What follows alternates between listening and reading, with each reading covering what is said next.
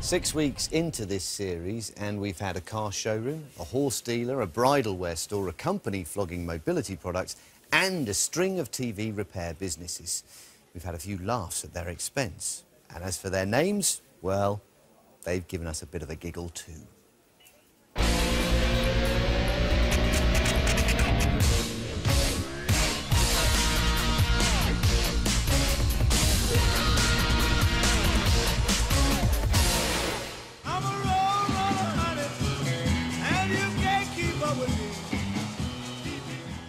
Yeah, it's always nice to have a bit of fun with names. Keeps me happy anyway. And it gives me an excuse to muck about sometimes, like with Jazz, the plumber. Nice. And looking back, there have been times when I've had a bit of fun with the music. Like with Mike, the mechanic. That worked, sort of. Tonight's road company also fixes cars, but their name presents more of a challenge on the humour front. Step forward, Cleckheaton Gearbox and Clutch Centre. Cleckheaton, Clutchy Chicken... No. There's absolutely nothing funny about Cleckheaton Gearbox and Clutch Centre. Where are the laughs going to come from? There's only one thing for it.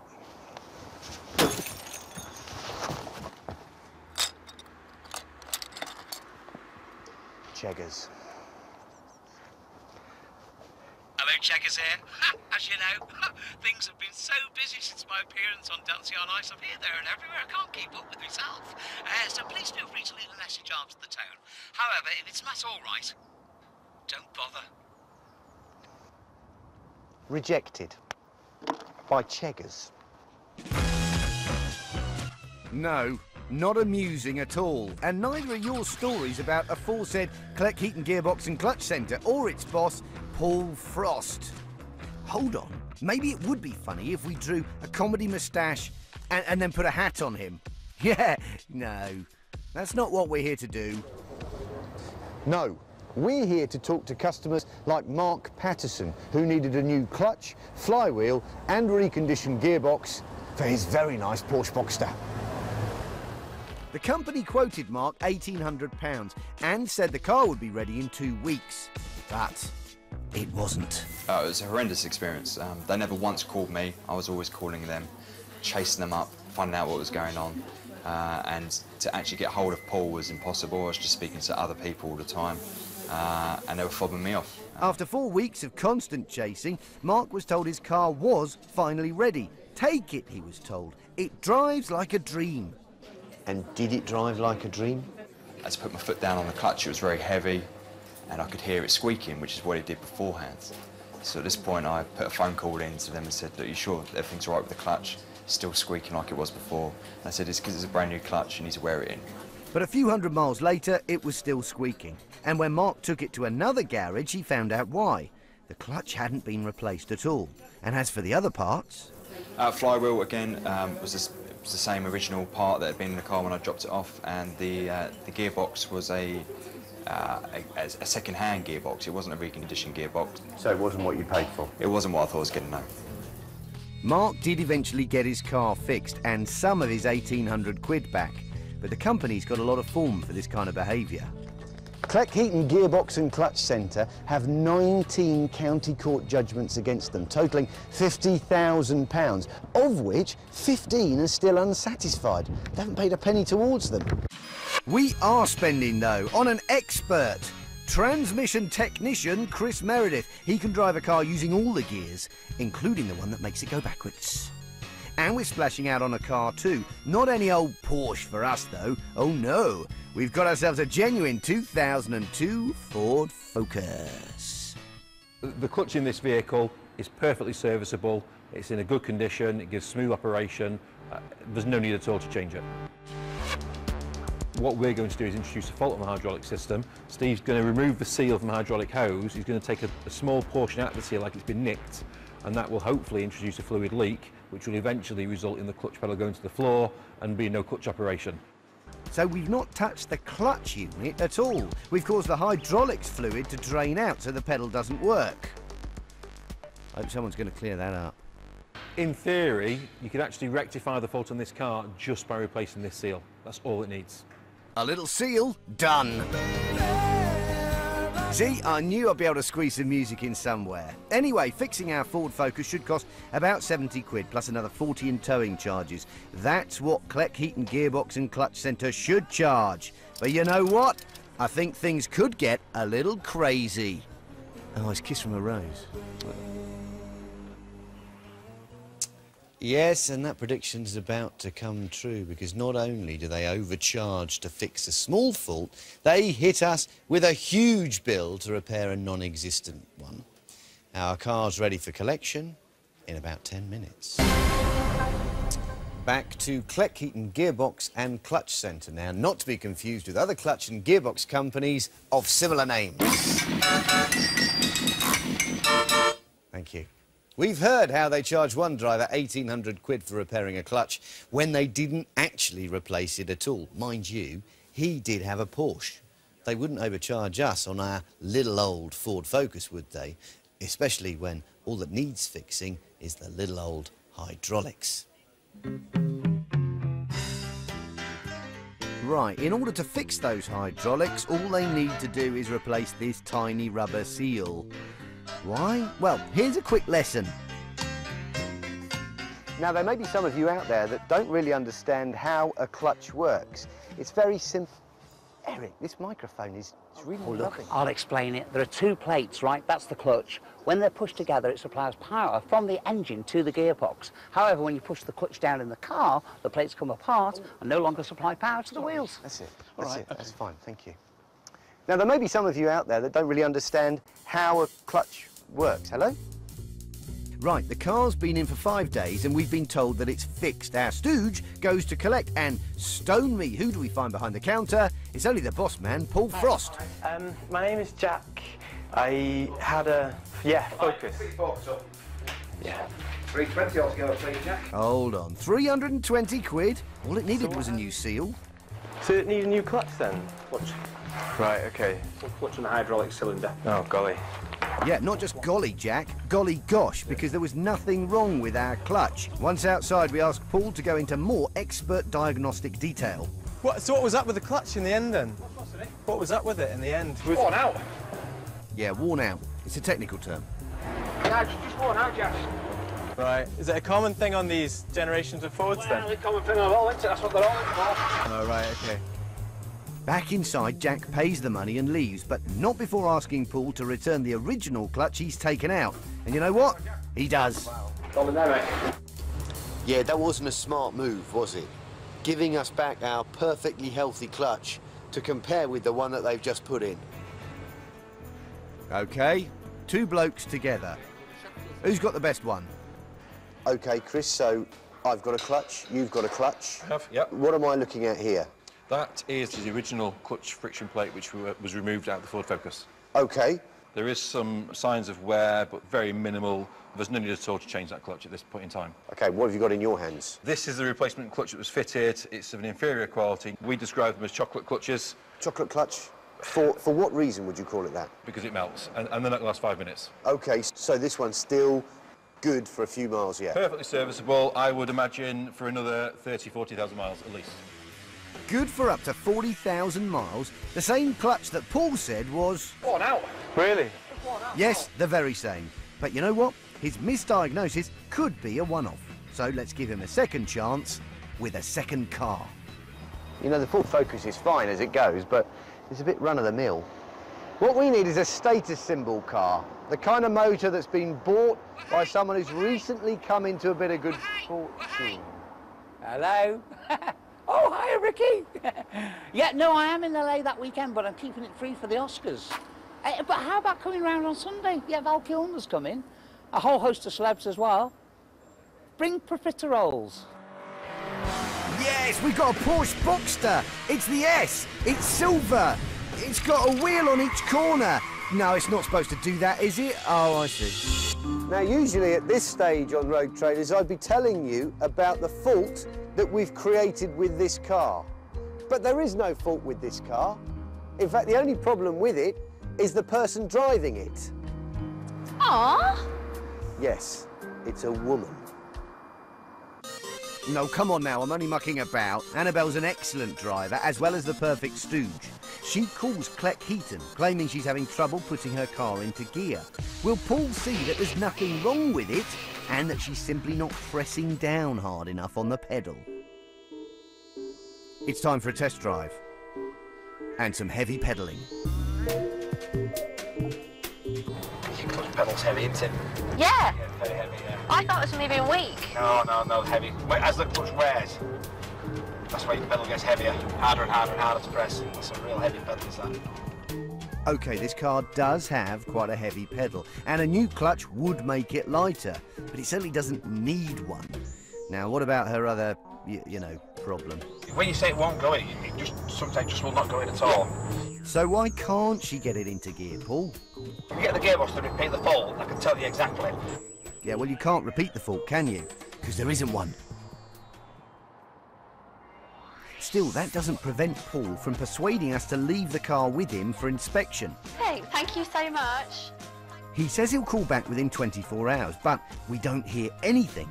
Instead, 4 days later, we have to call him up to arrange for Annabelle to drop by and hear his diagnosis, while Chris and I listen in. See down here, see where your gear lever is there, right? Yeah. See those two cables, that green cable and that grey cable? Yeah. Well, they go from there, right, all underneath to the gearbox, right? And those two cables are worn. Okay. When you've been putting it in, sometimes it's not been put in properly. Because it's not going in properly, that's damaging it. It is, yes. The actual gear linkage and the way the gears worked on road test, when we road tested it, was absolutely spot on, perfect. It certainly was, along with the clutch. But according to Paul, that's about to conk out too. You're probably a couple of thousand miles off your clutch going anyway, so you would have lost your drive with it anyway. As in, before it packed in. so I could be driving, it would have completely just stopped me. You lost your drive. This is a car that's not long for this world, the way he's describing it. Unless he's got a very effective crystal ball in his office, which I doubt he has, there's no way you can actually say that clutch is going to fail within 2,000 miles. Right, let's add it all up. Gear cables, new clutch, new flywheel, gearbox, labour, and don't forget the VAT, which makes a grand and completely unnecessary total of... £1,915. Nearly £2,000. Wow. There's nothing wrong with the gear cables, there's nothing wrong with the flywheel, and there's nothing wrong with the clutch. Yes, you could argue it might make the pedal a little bit softer by replacing the clutch, but that is the only advantage you would see. After considering, Annabelle decides against having the work done. Yeah, I'm not surprised. Paul still has a way of getting money out of her, though. Right, I mean, you're going to be chance to put it back together, though, you know. Yeah. Yeah. Put it back together, you're still going to spend. You're still going to look after, you're still going to spend 400 quid putting it back together. Yep, take a car apart, identify imaginary faults, put it back together again, and that'll be 400 quid. Suddenly, Annabelle is not so sweet. I just thought that when I brought it in, you might have told me that there could have been a cost, because I don't know much about cars. Right, no, that's what I said to you. I didn't know whether it was a cable, the gearbox. We knew it needed a clutch, but I didn't know exactly what he said. That's why I said I need to take it to bits. Yeah. Tell you, you see. So we've got no option. No 400 quid, no car. We pay it, but there'll be payback.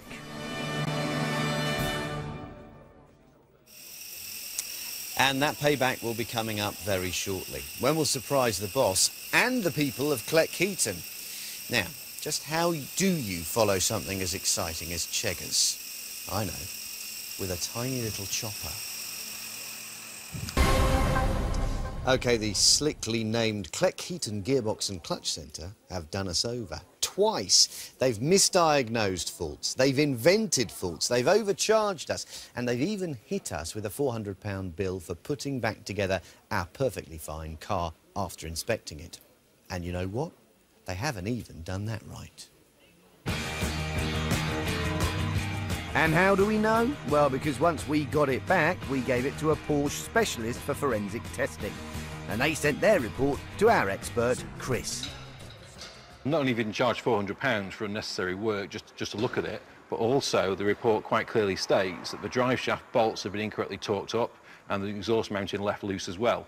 Both of those could have caused a problem in the future. So the car's come back to us in a worse state than we gave it to them? That's right. So what about that clutch, which boss Paul Frost told us could go in 2,000 miles? The reports clearly stated they would expect the clutch to last at least 20,000 miles. 20,000, Yep. not 2,000. That's right. That's a big difference. Huge difference. I think this garage basically is exaggerating work that's required on cars. It's quoted for work which isn't necessary, and in my opinion, we're taking advantage of motorists with probably very minimal technical knowledge and just trying to overcharge them for work. So we're not looking at ineptitude, we are looking at also dishonesty. Absolutely, dishonesty, first class. That'll do for me, Cocker. I'm back off to Yorkshire. No Porsches this time, though. I'm going to pour myself into a vintage Van Blanc. Ooh. I want to tell the locals about our investigation and what we found out about a company in their very midst. Hello, Cleckheaton. Let's play Car Park Clutch Phrase. Would you like to join me for a game, madam? No. What's your name? Haley. Let's play Clutch Phrase. OK, say what you see. Lifting prices. Lifting all. Pushing. Yes. Pushing prices. She's got it, pushing up the prices. Give her a round of applause. What have we got here? What can you see? What's that say? Job. OK, what's he doing? Stretch job. Job stretch. Job stretch. What's he doing? He's Stretching the job. He's stretching the job! She's got it, everyone! Got it! Come play, sir. Come play Clutch Phrase. Here we go. It could be hello, Pat. That's very good. That one was, in fact, Talking Cow Mud. Oh, right.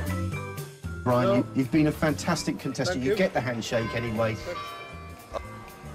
The bells of Cleckheaton are tolling, which makes me think it could be time to leave. Thank you, Cleckheaton, and good night.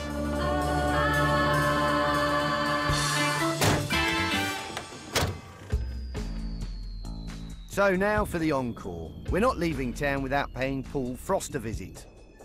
We turn up at the garage, but no one seems to be around. Until we go inside, where the workforce aren't too pleased to see us. That's Clutch Phrase. OK, it's time to catch up with Paul in the next door office. Warning, it might get a bit shouty. Hi, Paul. Matt Allwright, BBC Road Traders. How are you doing? Hello.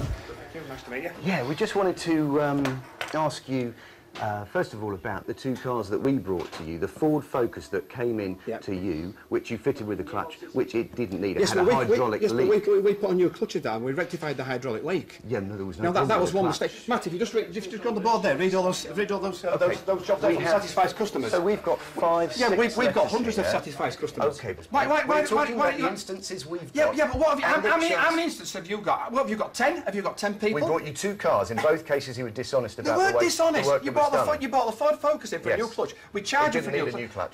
That's a matter of opinion. We put a new clutch into that didn't need a vehicle. new clutch. When that Ford The Focus clutch came, had 1 millimetre wear. 1 millimetre wear. Yeah.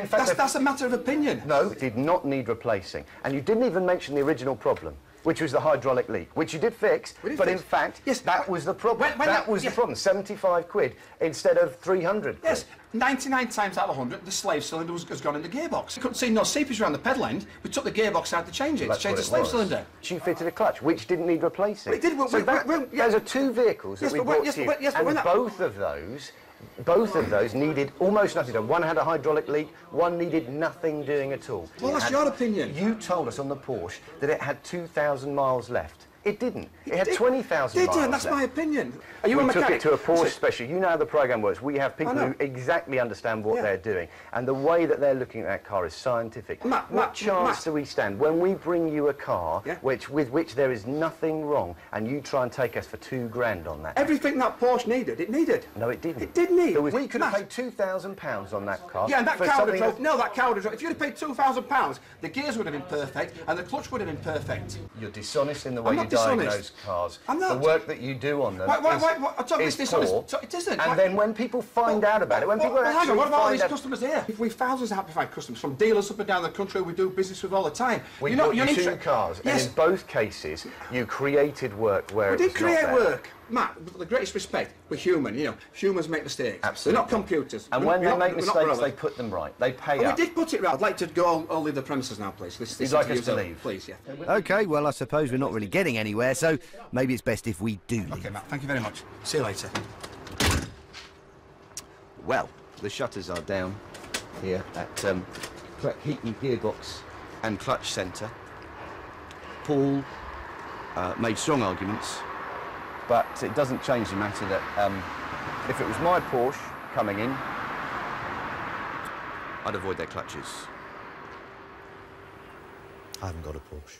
We've since had a written response from Paul Frost in which he says his is a local company with 20 years' experience. He's proud of its reputation, its significant client base and its referrals from high-quality garages across the UK. He's sorry if people are disappointed with the service they've received. With regards to our filming, he says he disagrees with our expert's opinion and claims that we have presented an unrealistic image of his business. Well, if you want a realistic image, have a look at this one. It's Paul Frost, the latest face on our Rogues Gallery.